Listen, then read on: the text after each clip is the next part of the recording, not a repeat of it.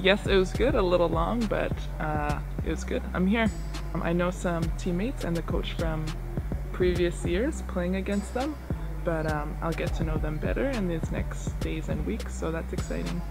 I mean, it's pretty big, but but I like it. I remember playing here and the fans were loud, and it was fun to play here, so I'm excited to play for Bourges and get to know the fans.